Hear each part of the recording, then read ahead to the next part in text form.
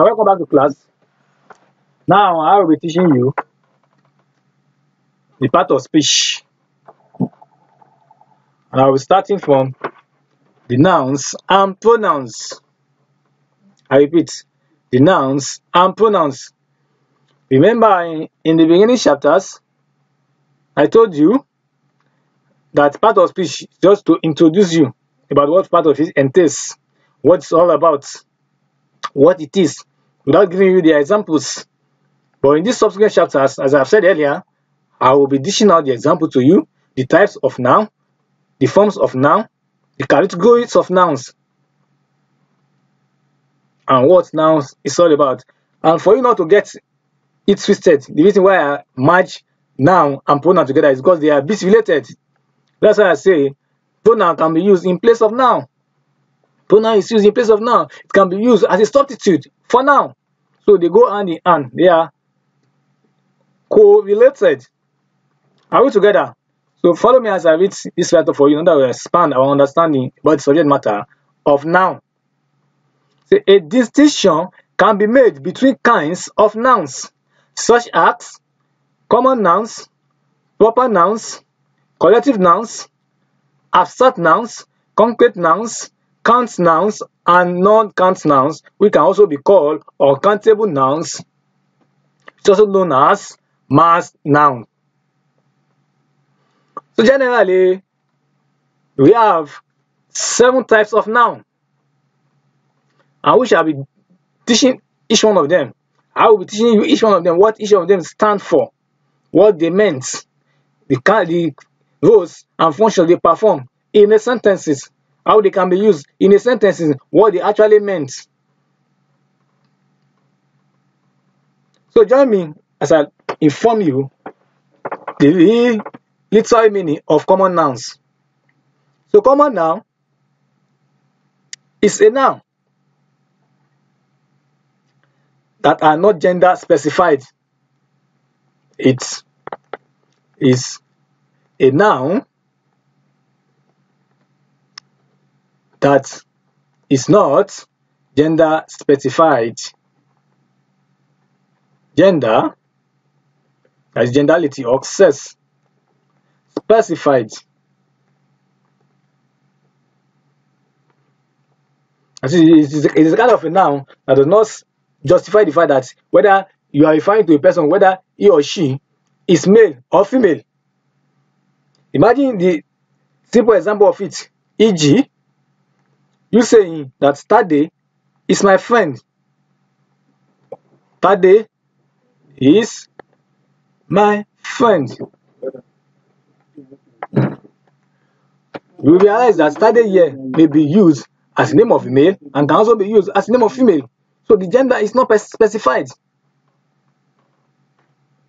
And the one thing I want you to know about common noun is that it is a noun that generally bases itself on objects, places, and ideas. Its common noun is based on objects, places, and ideas, such as can be used as an information, schools, markets, house, river, man, jungle, goodness, noise. All these are a good example of common noun. So let's proceed to the next one, which is not another one than proper noun. Proper noun. These are names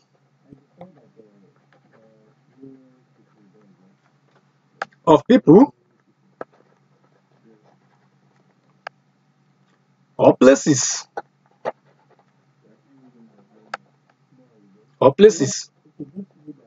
such as countries,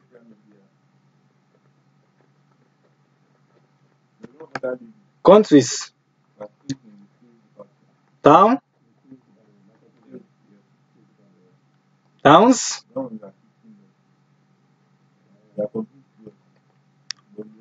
Months. Hope you are following. Institution.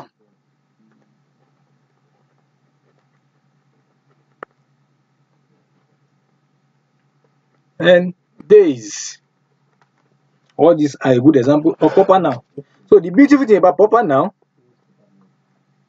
that make it to be differentiated from other types of noun.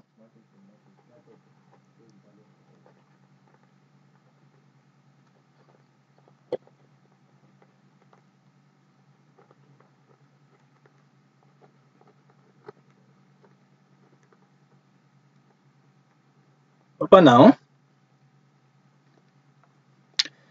is that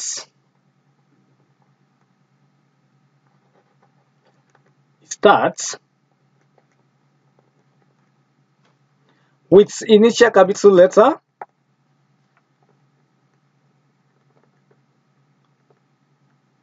initial capital letter.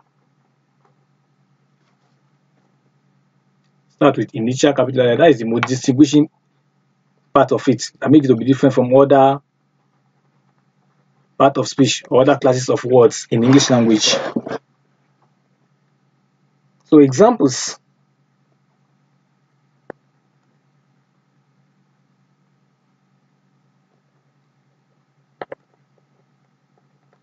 I say Lagos. I see the initial capital letter start with capital letter L. Lagos. Another example ranging from months. You see April. See the April capital letter A. Another example, name of country or name of a continent. Say Europe.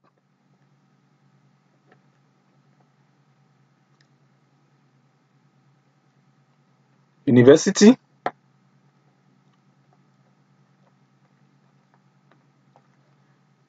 A name of places, but it must start with an initial capital letter. And use that Tessin Balogun Stadium. Each word must start with capital letter. Or you can use that Nnamdi Azikiwe Stadium. All these are good examples of proper nouns. So let's proceed. Now collective nouns. Collective nouns. As the name implies,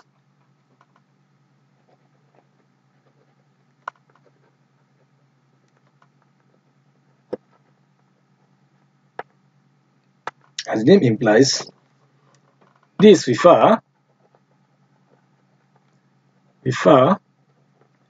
to group of things.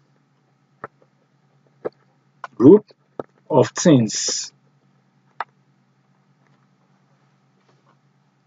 Are you getting it? To a group of things taken together. As you combine them, you now call all of them a single name. Taken together. And examples of it can be called, e.g.,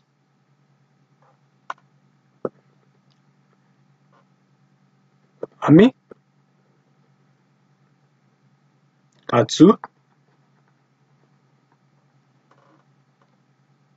crowd,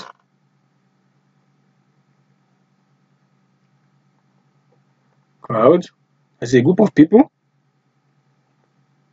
class, team,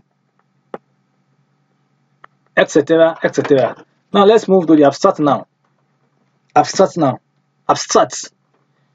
the sense that what you can feel, but you cannot see it. Hope you are following. You can feel it, but you cannot see it. So this can be referred to as an idea. Abstract. It can be referred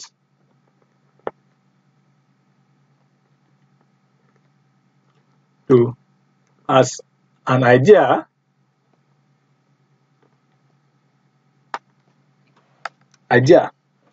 or things or thing that cannot be seen. Not be seen. Can you see that seen? The past tense. Cannot be seen. in past participle, cannot be seen, but it can be felt.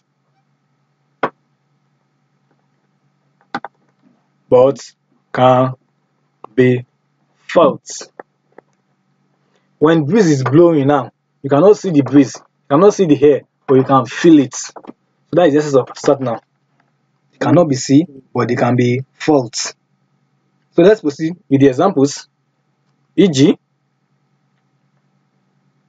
peace. You cannot see peace, but you can feel it. Knowledge.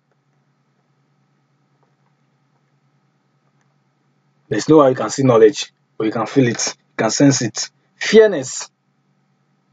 All these are a good example of abstract noun. Fairness, goodness, kingship.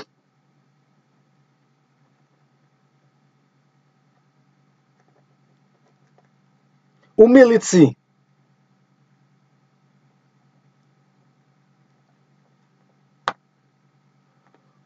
And noise as well. All this can be referred to as abstract noun. Abstract noun. Now let's move forward to the next one, which is concrete noun. Now talking about concrete noun, these are names of objects that can be handled or held. Concrete. That's why we call it concrete. These are name of objects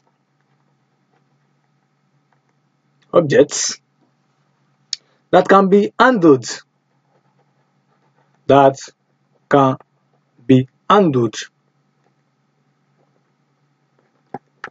or hold. You can hold it.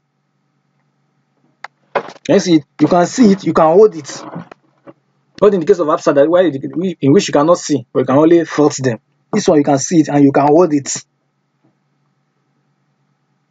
Such as, example, e.g., stone, book, table, chair,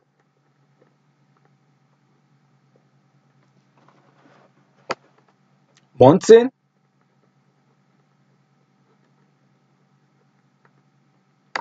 sugar, food, people, box. All these are a good example of concrete noun. Concrete nouns. So let's proceed with the next one, which is count noun. Count noun. These are nouns that can be counted. They can be counted. They are countable. So in this sense, these refer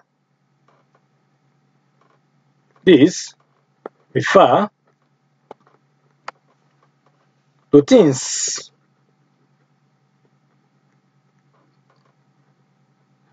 that can be singled out and counted. Can be counted, can be singled out and be counted. That is just it. The word few.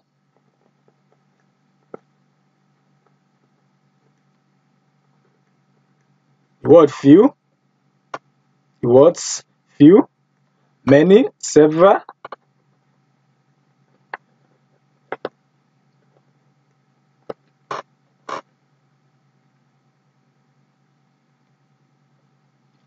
Are normally used with this class of words.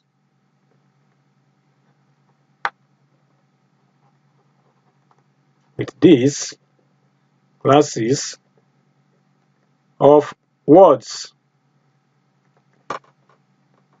E.g., I have many books. I have many books, which means my books I have can be counted. Many books. That's number one example. Number two, we may say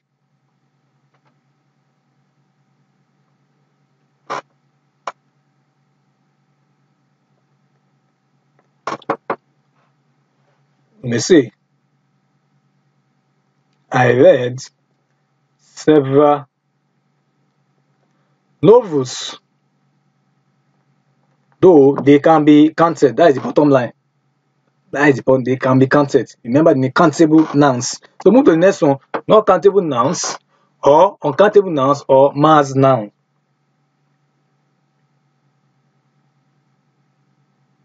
So these are nouns that cannot be counted. These are kinds of nouns that cannot be counted. Even though you are a mathematician, you cannot count it. It's uncountable. It's uncountable. If you are a professor in mathematics, PhD, anything, just name it, the qualification, you cannot count uncountable nouns. It remains uncountable. Examples.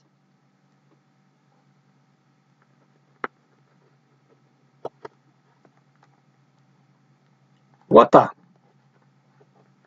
sand, milk, knowledge, peace.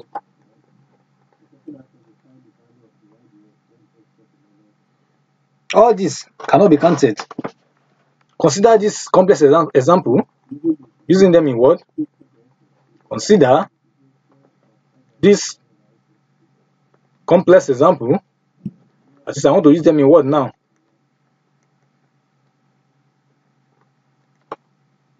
Number one, I drank some coffee.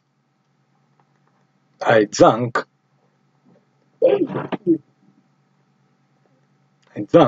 some coffee. I cannot count the coffee. I cannot count it. I only count the cup of coffee you drank, or the tea you took. I drank, another example, I drank 2 cups of tea.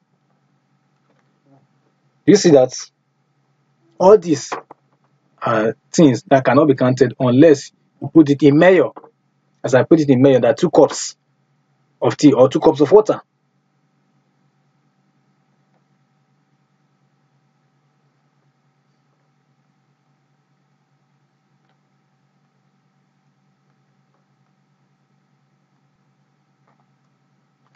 Now let's proceed to forms of noun. Forms of nouns. Forms of nouns.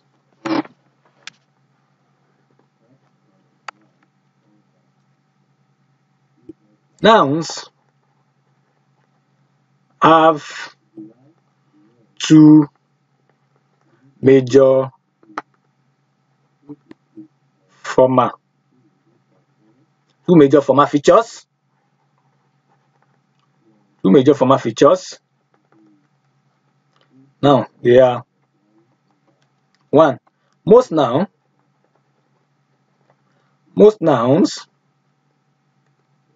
have plural forms,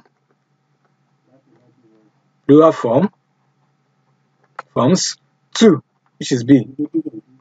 Some nouns, not all, also have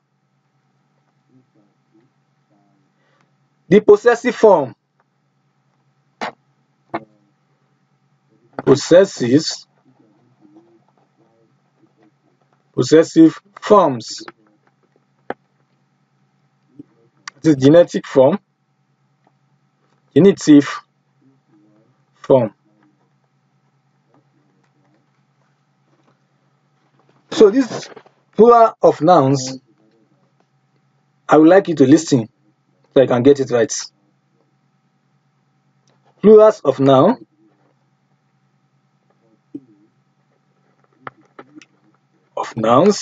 plurals of nouns. Now we must also know that we have 2 ways of forming plural. According to noun, 2 ways. 2 ways of forming plurals, which are number 1 and 2.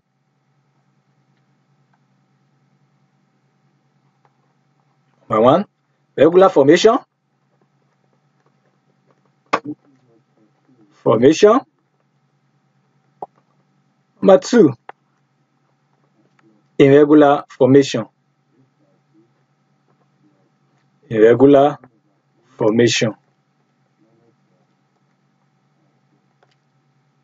Remember that the forms of nouns is different from the plurals of nouns, in the sense that it is the forms of noun that gave birth to plurals of nouns.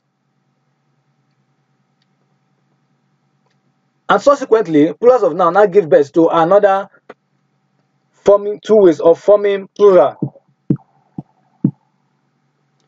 Which the first one is regular formation and irregular formation. Hope you are following. Good. Now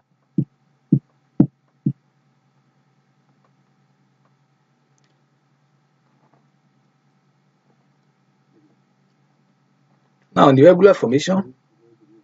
The regular formation. Many nouns under regular formation. You will realize that many nouns, as a student, you realize if you are a student that read a lot, that is inquisitive, that asks for knowledge, and move closer to the people that understand English, that want to learn from them, you realize that many nouns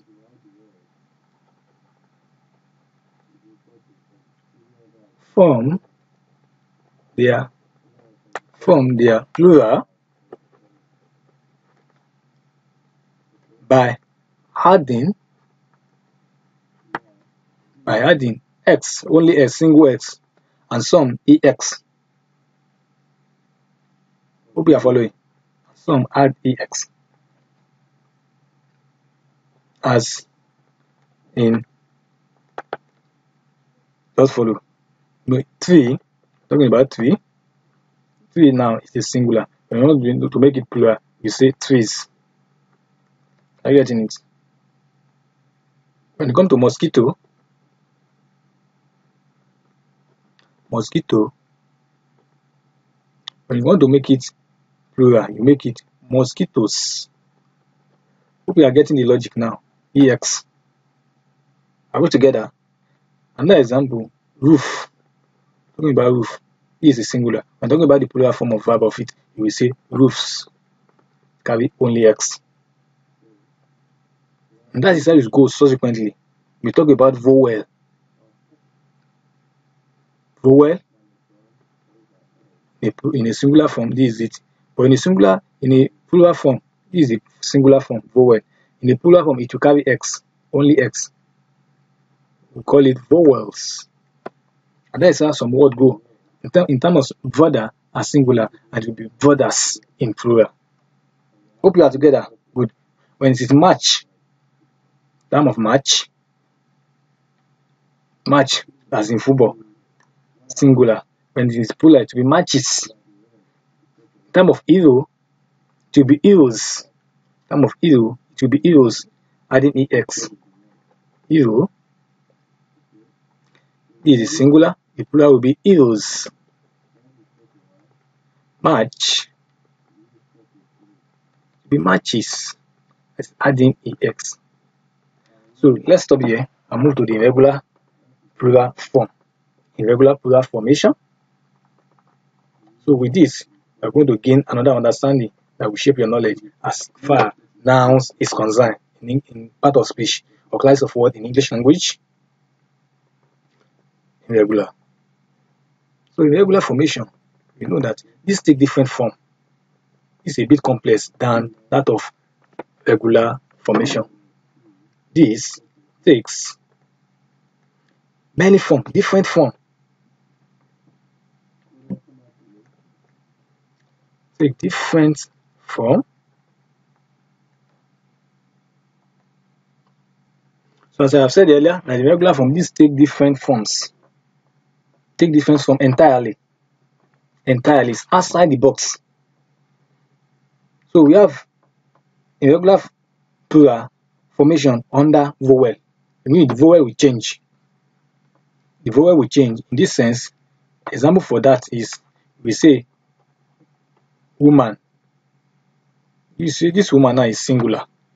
When you want to change it to in a regular form, and the vowel is going to change, that we call it woman. In case of man, it's going to be men. And that is how it goes. Also, we have plural form by adding en. En. Just adding en. The example of that, when we say us.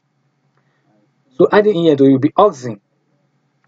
I believe you are getting it. You are an English student now. You'll be able to know all these things. I just want to use it to build your confidence about where you are going. But we are going on a far journey.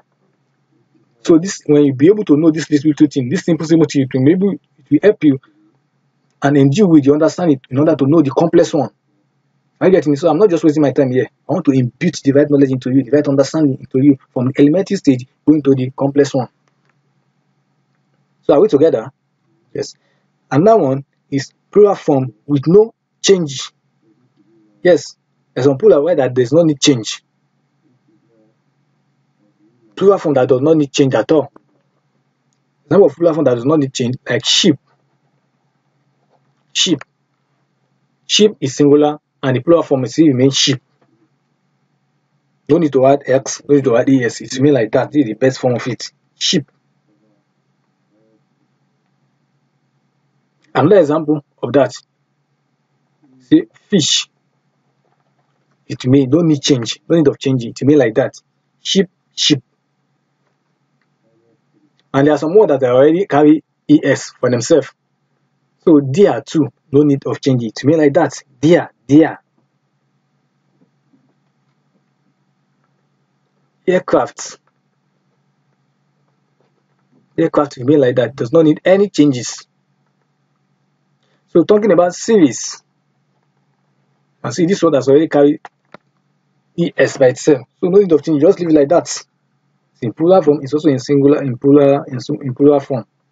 So you leave it like that, no changes. Talking about species. Species. Singular form. It's me like that. And we have some whereby we need to change some words under it. When we talk about forum, forum in singular form, we want to put it in plural form, call it fora.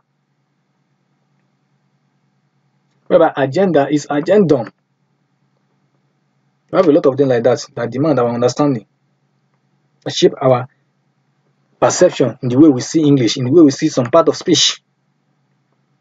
So we have some plural we change in the basis plus regular. A change in the basis from regular, adding suffix to it, changing the F to V by adding AX. Example of that is, look at this, knife, this singular form, whereby the plural form will be knives. I believe you know this. I believe you know this. See, life, lives. I believe you know this. This is singular, this is plural. You have scarf. You have scarves. Scarves. You can see the F is changed to V and adding another suffix is added, which is AX. After changing into V. You have wives, wives. So many of them that we have like that.